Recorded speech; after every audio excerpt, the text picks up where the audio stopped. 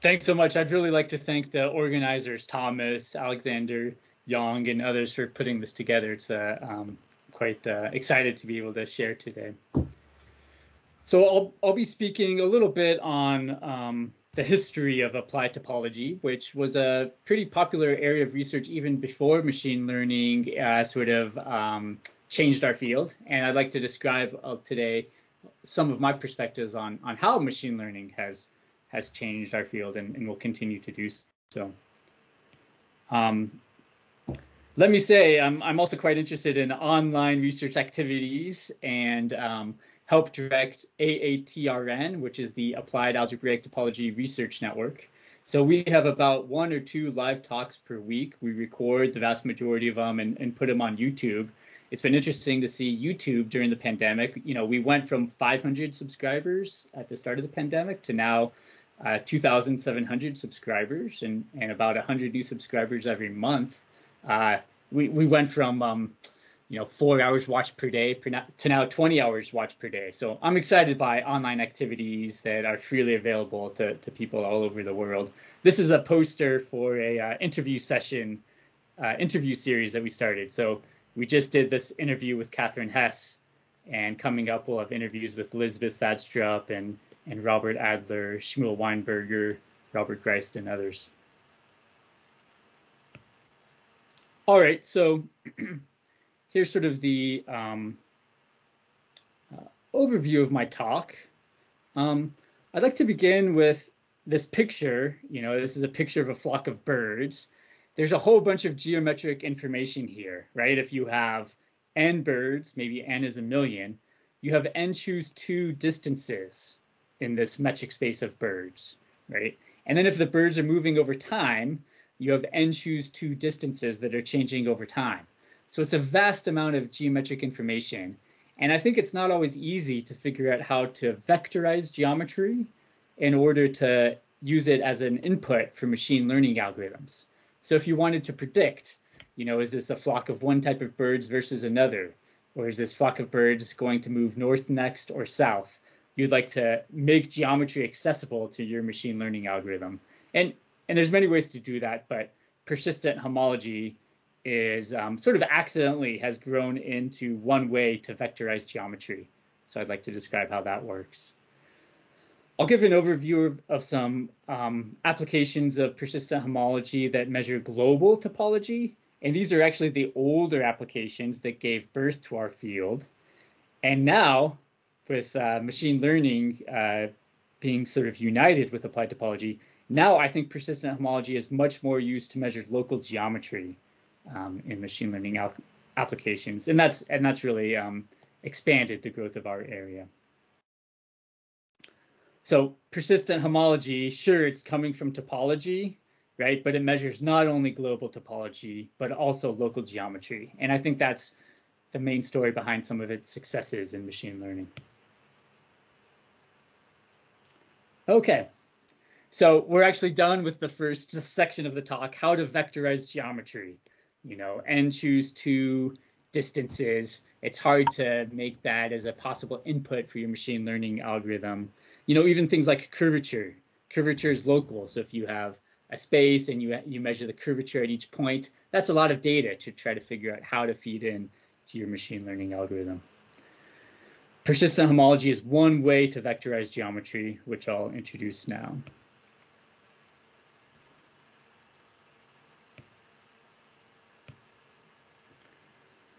So a quick recap, a geometer can clearly tell the difference between his coffee mug and his donut.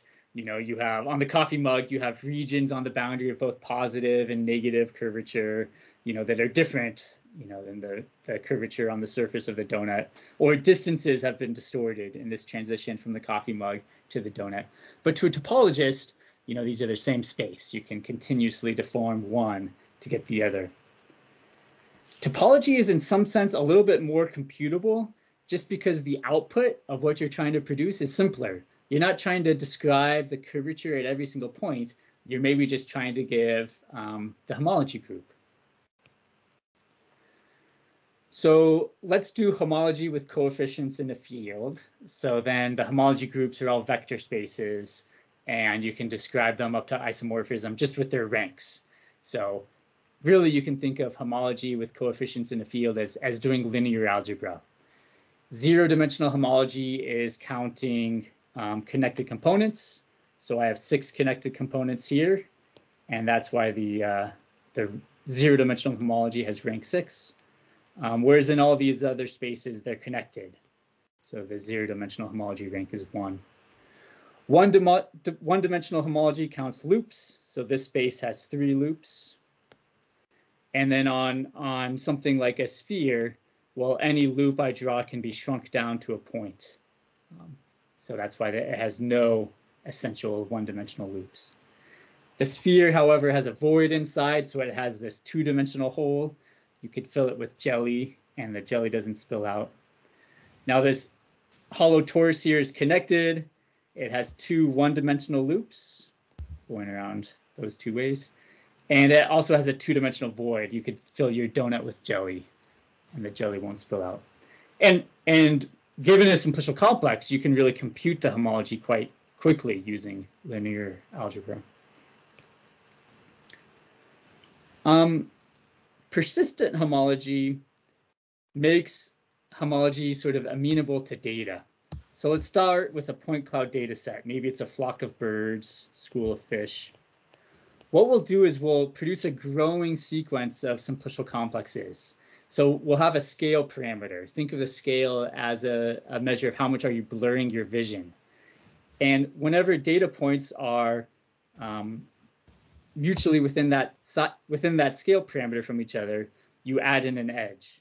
So if our scale is epsilon and these 2 data points are within epsilon, we add in an edge. And there's various rules for how you could add in the higher dimensional simplices, but one of the easiest ones is whenever all the edges of a simplex have appeared, throw in the higher dimensional simplex as well. And so you'll get tetrahedra that appear, etc.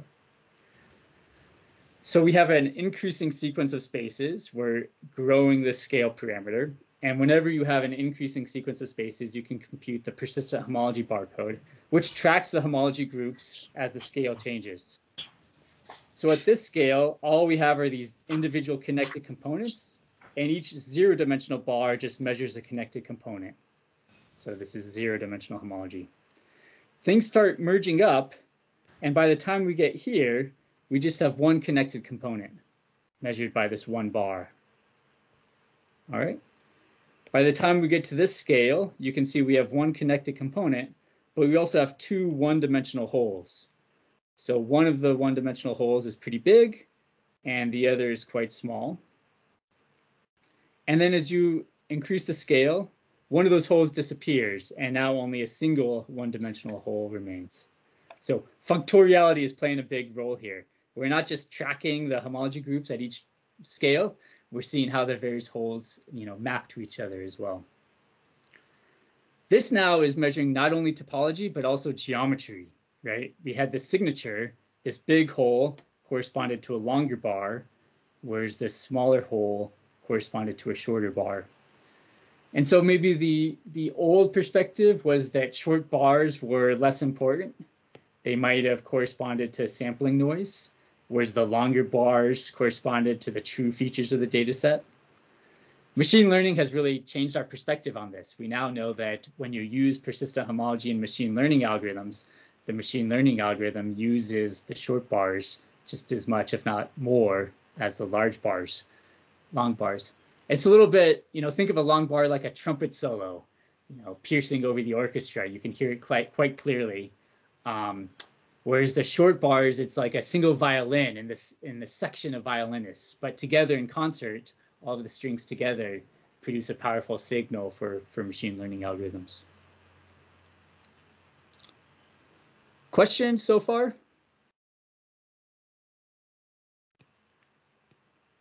Let me go off on a little tangent here, motivated by Min Young's talk in the last hour. So in data analysis, you want a stability property. If you perturb your data set just a little bit, you want the output of your algorithm to change only a little bit. And that's true for persistent homology. So if I perturb the data set, move points just a little bit, the bars will only move in a controllable way. So this bar might get a little longer. or other bars might get a little shorter. And you can make this precise. The bottleneck or edit distance between the persistent homology of 2 point clouds, x and y, is bounded from above by twice the Gromov-Hausdorff distance between the point clouds. Okay, so maybe you've heard of the Gromov-Hausdorff distance. It's a notion of distance between metric spaces. So close metric spaces are going to have close persistent homology. Why did I want to mention this? What's interesting is that persistent homology is, well, for one, it can accept point clouds as input, not just simplicial complexes, but also it produces topological invariants that are sort of continuous in nature, right? You could have any real number as the bottleneck distance between two persistent homology barcodes, right? I could change this bar by extending it by epsilon or 2 epsilon or 3 epsilon. So you get these continuous outputs. And so my question related to Minyoung's talk, when you're trying to learn things like the Euler characteristic or homology, I'm curious if sometimes incorporating persistent homology into those algorithms might be beneficial because it gives you more continuous topological invariance. So you could sort of do gradient descent more easily, say with respect to a persistent homology barcode. Oh, I want this bar to get shorter or longer, as compared to maybe it's a little bit harder to do gradient descent on parameters trying to learn discrete outputs. But let's add an open problem to Minyoung's list. Minyoung talked about how do you teach a machine to learn whether a simplicial complex is a sphere, or what its homology is, or what its Euler characteristic is. If you're given an increasing sequence of simplicial complexes, how well can a machine learn the persistent homology, right? So, you know, the algorithms are at most cubic when you hard code the algorithm, but in practice it gets quite hard. So people would like to compute persistence barcodes in situations where right now it's computationally infeasible.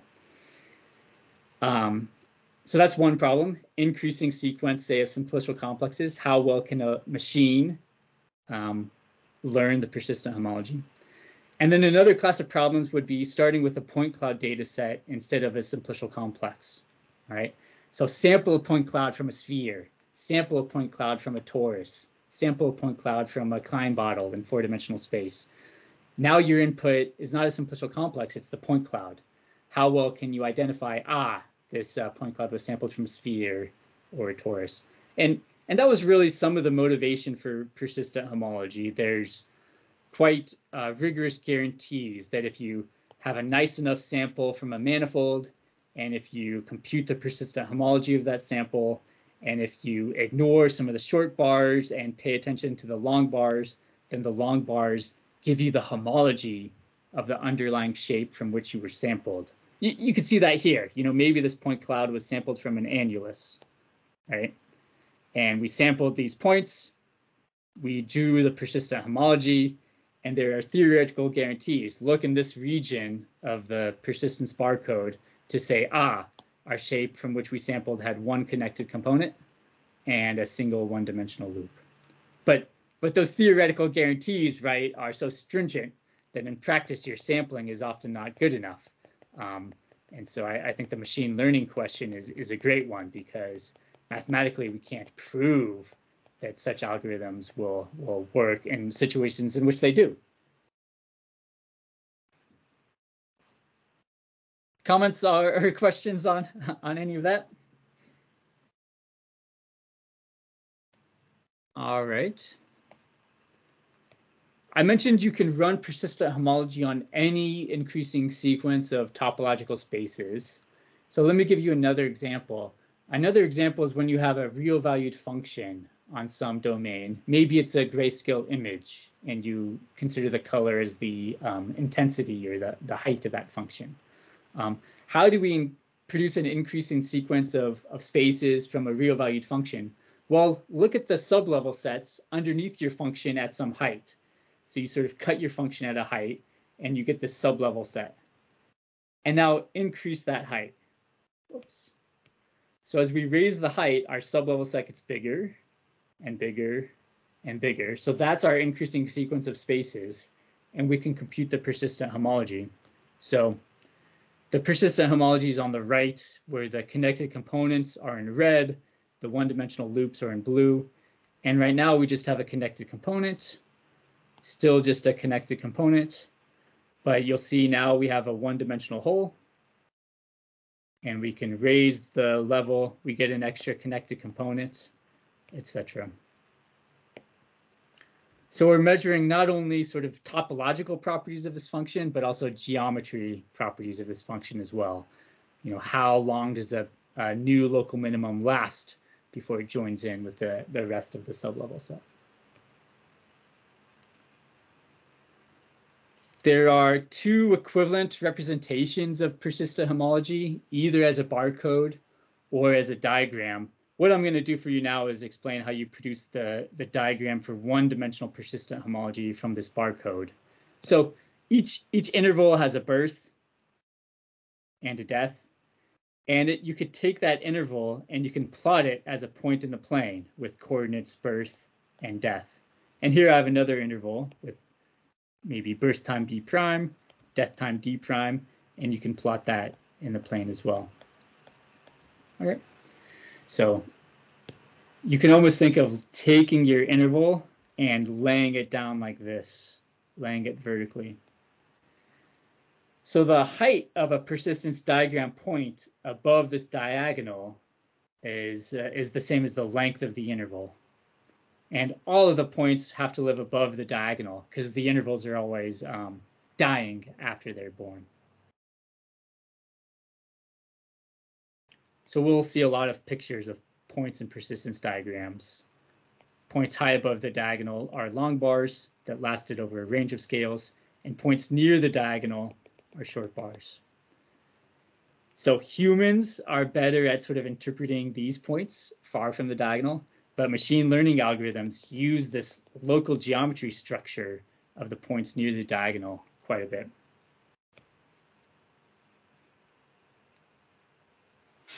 One example of this on a real data set. So this is a data set sampled from a brain artery tree. And it's a tree, so there's no global topology that's all that interesting. But the tree is embedded in three-dimensional space in a way that, you know, the arteries, you know, are wrapped around each other, and there's a lot of torsion and curvature and twisting and warping. And so what you can do is you could look at the brain of a 24-year-old versus a 60-year-old. And sadly, as I age, my arteries sort of recede and decay a little bit, and I have less local geometry. And if you take this data set and you grow it, we add in edges and triangles, etc., you can compute the 0 and the one-dimensional persistent homology. And in a young 24-year-old brain, you have many points near the diagonal, whereas for the older brain, you have fewer points. And same for one-dimensional holes as well.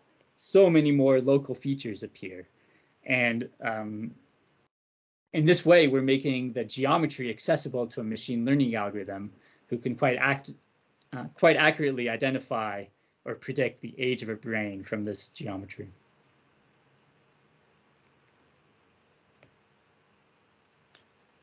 Okay, so let me go back in time, say to the early 2000s, or maybe the first decade of applied topology, and talk about some of the most famous applications where persistent homology was used to measure global topology. And then I'll contrast this with how it's now often being used to measure local geometry.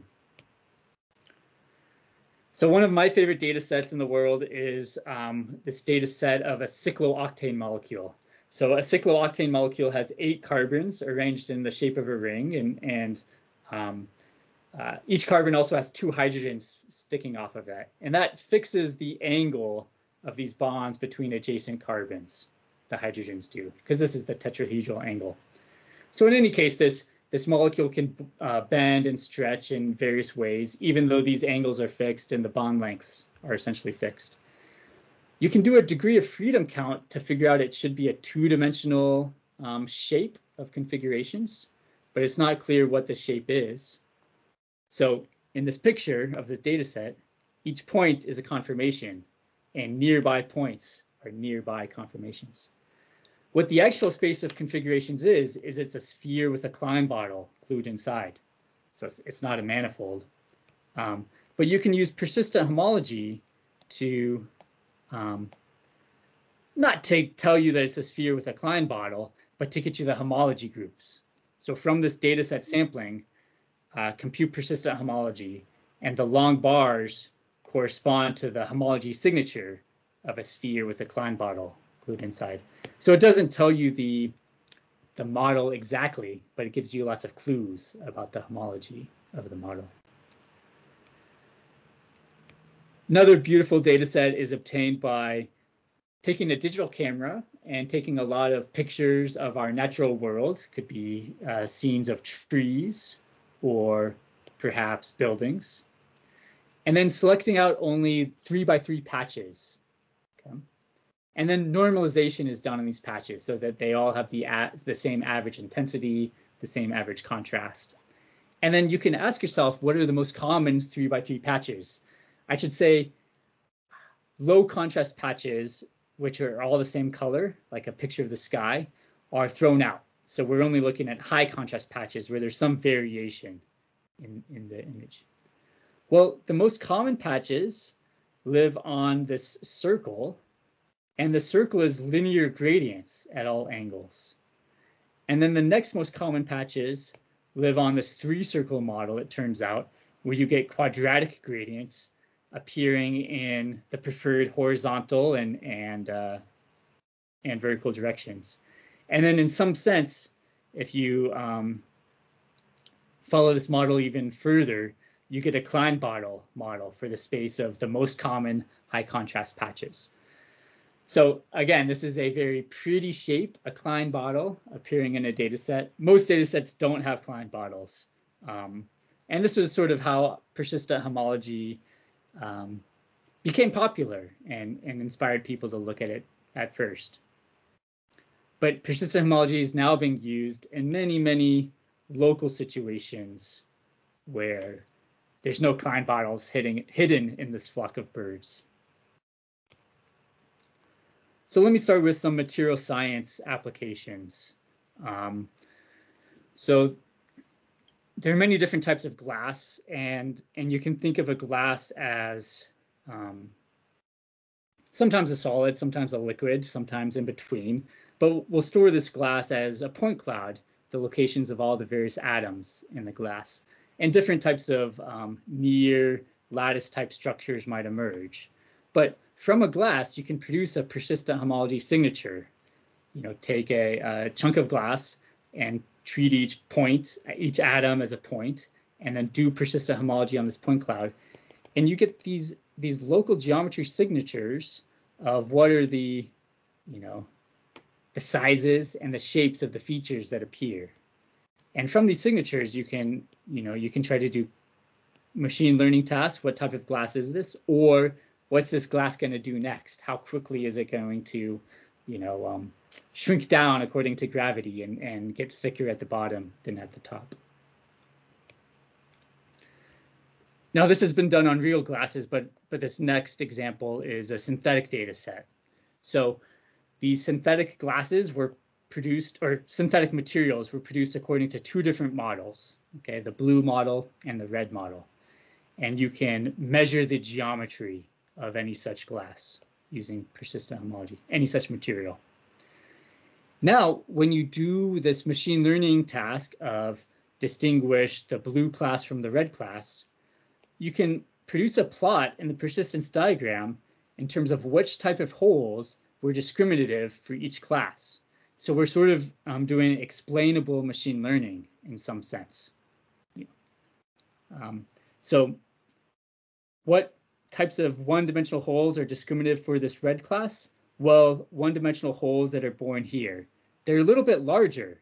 They were born later, and they died a little bit later than the holes that are discriminative for the blue class, okay? And so now you can go back and you can look at a material, this particular sample, which is from the blue class, but you can say, these holes, as I increase my space, were discriminative of it indeed being from the blue class. And these holes right here made me think that maybe it was from the red class. Okay, and so you can go back and you can say, well, this is why I made the prediction that I made. In terms of the geometry, you can try to isolate the geometry that led to one prediction versus another. So I think applications along these lines will continue to grow. We're using persistent homology not only to give geometry into the machine learning algorithm as input, but also to ask the machine learning algorithm as output, what is the geometry that you used to make one guess or one prediction versus the other.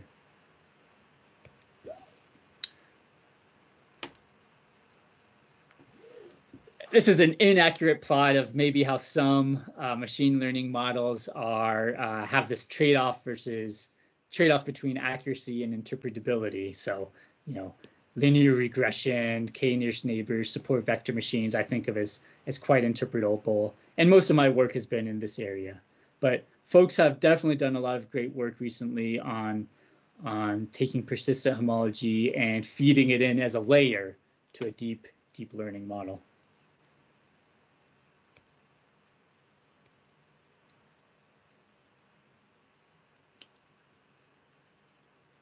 All right, let me give one more application of interpretability when measuring local geometry. So this is the Ising model, a statistical physics model. You have different temperature regimes, and you sort of might have phase transitions, you know, as the temperature increases. So that the point cloud here is the points with positive spin, you know, and the emitted points are the points with negative spin. All right, so take a simulation from the low temperature regime. You know, we have this point cloud, compute persistent homology. And same for the high temperature regime. All right, so in a moment, I'll explain this transition from the persistence diagram to a persistence image, which is one thing I have worked on. But essentially to produce a persistence image from a persistence diagram, you center a Gaussian around each data point. And you sometimes do this change of coordinates where the depth value is replaced with a persistence value. So this diagonal moves to this horizontal line. In any case, in the high temperature regimes, we have more larger holes. And in the low temperature regime, we have more smaller holes. Okay, and so we can back out this interpretation. After this model has been trained, the model looked at points that were larger holes and thought of those as characteristic of the high temperature model, whereas these blue regions in the persistence image that were smaller holes were more characteristic of the lower temperature.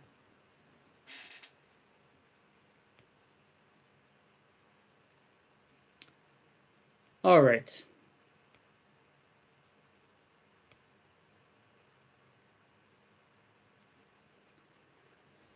Now's a good chance for questions if there are any.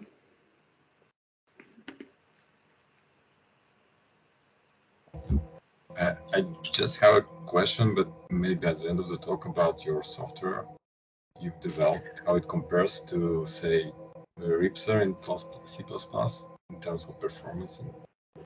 And yeah, just can you tell us a bit more about your software, which is very interesting. Thanks. Oh, certainly, yeah. So at the end of the talk. Oh, I'll say a couple words on that now. So, you know, I'm using a lot of software from others. I was involved in some early software packages, such as JavaPlex, that are now largely way out of date. And new software packages That's what have I wanted. emerged. Well, because I'm new to the field and I was sort of looking at, it's very exciting. What software should I use if I want to run it? Yeah. Let me talk about this for 2 minutes. So if you shoot me an email, I have a link on my webpage with links to all different types of software packages. So Goody and Ripser that you mentioned are two I would highly recommend. Goody is sponsored by decades-long grants coming out of this group from France. So a lot of academic software like this, the Javaplex that I was involved on, supported for a while, and then it's no longer maintained. Goody has long consistent funding, so great tutorials, and Goody can really do everything. Viator strips persistent homology, sublevel set persistent homology, and it's fantastically documented and with tutorials. Ripser can do fewer things, namely Viator strips complexes, but extremely fast. Yeah. There's now a package scikit-TDA that integrates a lot of these software persistent homology packages with classic machine learning algorithms too. Yeah, please go ahead. Yeah, sorry for interrupting you. I just, maybe in your experience, can you sort of feel if GPU can give a good acceleration? Because it looks like Ripser sort of bets on that, but are those algorithms are good fit for GPU or not? I know of a little bit along this line. So there's a paper, Ripser++ on a GPU implementation of Ripser. And I'm speaking later this week on the problem of computing Viator strips simplicial complexes of hypercubes and what are the homotopy types that come out. And I asked Simon Zhang, who's one of the authors on Ripser++, this GPU version of Ripser, to do some computations, and he was able to go slightly farther than Ripser was in terms of computing persistent homology of these hypercube graphs. Yeah. So in terms of performance, you mean? So he was able to get performance onto GPUs, and that's right. I think memory is one of the big problems in computing these Viator strips complexes. And also the fact that you can sort of express your computations in a sort of dense array and super parallelizable without sort of sparse accessing to the memory. Right. So if I guess you have experience implementing those type of things with those type of. I'm now much less on the software side, but I can tell you. Yeah. Great. Young, do you have a question?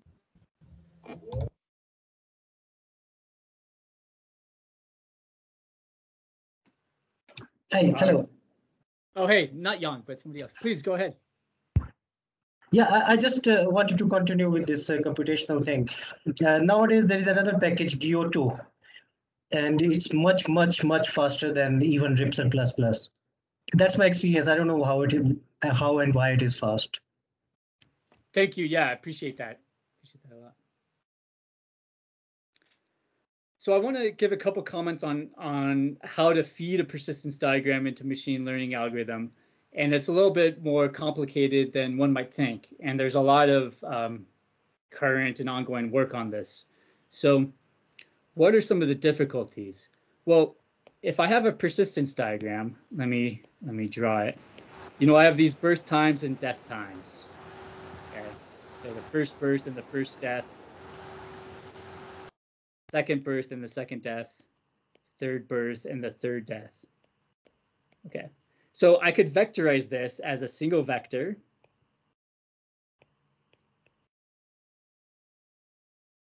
That I feed into my machine learning algorithm. Okay, of course, one complication arises if I add a new point, then my vector changes length. And that's not always the easiest to deal with. Another problem is that as points move towards the diagonal, this is signifying that the interval is shrinking, and then the point moves towards the diagonal and disappears. So at some point, in some sense, a point near the diagonal is close to a non-existent point. Let me describe another problem. Another problem is that the geometry in the space of persistence diagrams is a little bit difficult. Even to do simple things like statistical averaging is hard. So let's say I have two persistence diagrams, the red persistence diagram and the blue persistence diagram. What is their average? Well, there's two possible answers. The green diagram could be the average of the red and blue, or the purple diagram with X's could be the average of the red and the blue, right? We're in this negatively curved space where there's not unique averages. So what this has meant is that people have tried to learn new ways to vectorize persistence diagrams. Maybe map them into Euclidean space or a Hilbert space where you have inner products that make more machine learning tools available at your disposal. So one of these I'd like to mention is persistence landscapes, developed by Peter Bubnik. What you do is you take your persistence diagram and then you rotate it 45 degrees. All right, so these persistence diagram points now cast shadows. You could think of this as a mountain range. Okay. And then what you do to produce the persistence landscape is first you pull off the back silhouette, and that's your first function. Okay. So remove these mountains from the landscape, and then pull off the silhouette that remains, and that's your second function. So the persistence landscape is a sequence of functions. You know, here's the first silhouette, the next remaining silhouette, etc. And functions, you know, are easily discretizable. And so, you know, you can discretize these functions and now do machine learning on them. Another relatively popular technique that I was fortunate to be involved on with my collaborators from Colorado State is persistence images that I alluded to before. So what we do here is we change coordinates in a very minor way. We change from death to persistence, which is death minus birth. So this diagonal line gets moved down here. And then we put a Gaussian over each point, okay? And then we produce a surface, which is the sum of Gaussians. And then you can discretize that surface into an image, right? And so now you've vectorized things, you're in a Euclidean space. You can take averages of persistence images, things like that. So a lot of these algorithms that are learning what are the most discriminative portions of the persistence diagram for one class versus another are heavily using one of these vectorization techniques like persistence landscapes or persistence images, for example. Okay, I want to give some more examples of cool types of data where you can measure local geometry using persistent homology and use this in machine learning tasks. So ion bombardment of a material will form these near hexagonal grids. And the closer it is to being hexagonal, the better, because then it has better properties for use in a battery. How do you measure this local geometry of how close am I to a hexagonal grid? Well, you can treat these local maxima, you know, as points, and then you can compute the persistent homology of this point cloud. And in a perfectly hexagonal grid, you'll have extreme regularity in your persistence bars, right? All of the bars will have the same length. Whereas if you have defects, the geometry of the defects will be measured in the varying lengths of the bars that get produced. So these types of measures do better oftentimes than what a material scientist might come up with by hand, which is maybe to count the degree of each vertex, you know, and count the number of vertices with the degree 6, which is most of them, or the defects, which have degree 5 or 7. So persistent homology is not a bad out-of-the-box way to produce some signature of local geometry, as compared with counting things like degrees and trying to choose that feature yourself. Folks have used persistent homology in collective motion models. So this is a Dzornia model for a school of fish or a flock of birds. And for example, one paper looked at aphids moving on leaves, and they wanted to test the null hypothesis that the aphids moved independently of their neighbors versus rejecting the null hypothesis to say that an aphid's motion depends on its nearby neighbors. And they were able to sort of produce persistent homology-based signatures and reject that null hypothesis, you know, to sort of argue that an aphid's motion depends on where are the nearby aphids that it sees.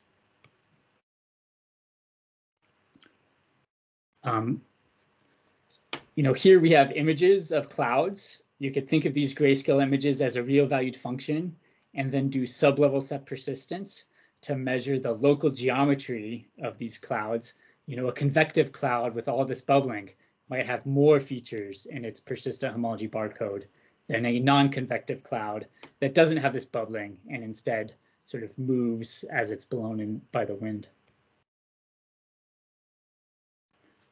People have used sublevels of persistence to study Rayleigh-Bernard convection. So these are two materials that, you know, mix when they're heated.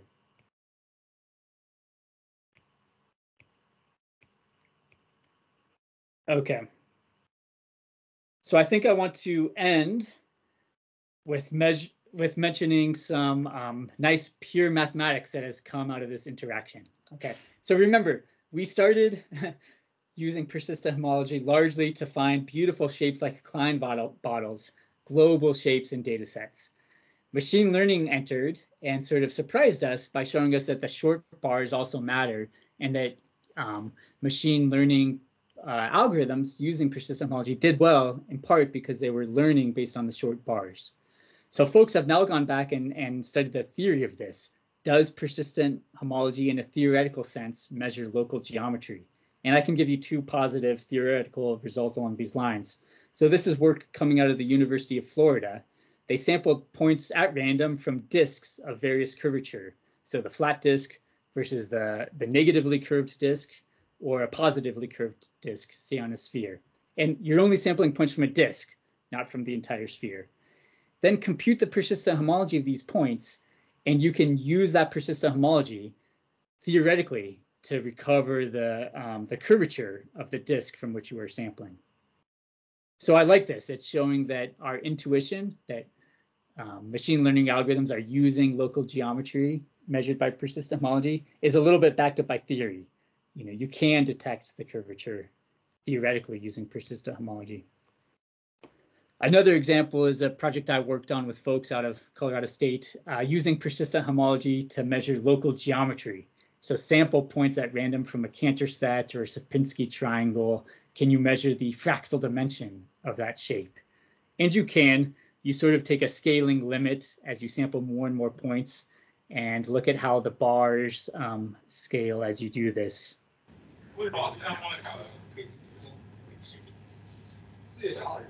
Why might you think this is possible? So the lengths of the zero-dimensional bar are nothing other than the lengths of the edges in a minimal spanning tree. Okay, so as I sample more and more points, the edge lengths in my minimal spanning tree are going to get shorter, and these edge lengths in the minimal spanning tree are no different than the lengths of the zero-dimensional persistent homology intervals. So you can look at the scaling as you sample more and more points. The scaling, how quickly do those edges shrink to zero to recover the fractal geometry?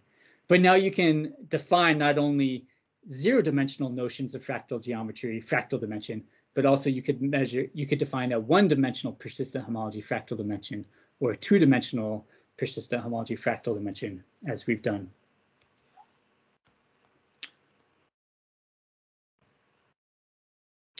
All right. So I think I'll end there to leave time for questions. But in summary, I think it's a quite attractive problem. How do you vectorize geometry for use in machine learning? Persistent homology is only one such way to do so. Persistent homology was invented largely to measure global topology, but machine learning has surprised us, and we now are starting to understand better that it's the local geometry measured by persistent homology that's being used all the time in machine learning applications. So thank you for your time and questions, and I'm happy to ask questions now, to take questions now, or to take questions by email afterwards as well.